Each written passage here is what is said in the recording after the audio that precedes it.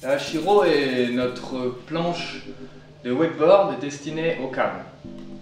C'est une planche assez courte, avec une carre parabolique, c'est-à-dire qu'elle est plus large ici qu'au centre de la planche.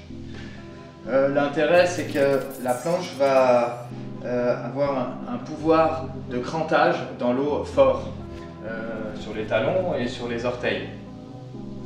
Il faut utiliser cette planche comme telle, c'est-à-dire carre très fortement plantée dans l'eau.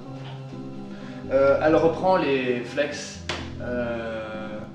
d'Oll, c'est-à-dire une planche dynamique destinée à avoir beaucoup de pop en spatule et de la tolérance entre pieds pour amortir les réceptions.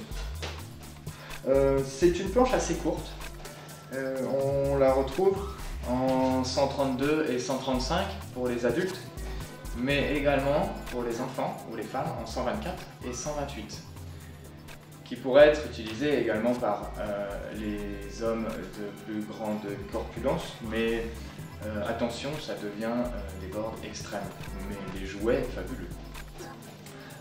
La découpe spécifique de la HACHIRO en 3 pointes permet à celle-ci de créer des guides au moment de l'atterrissage dans l'eau. Ces guides en fait évacuent l'eau d'une manière à canaliser la planche sur son cap.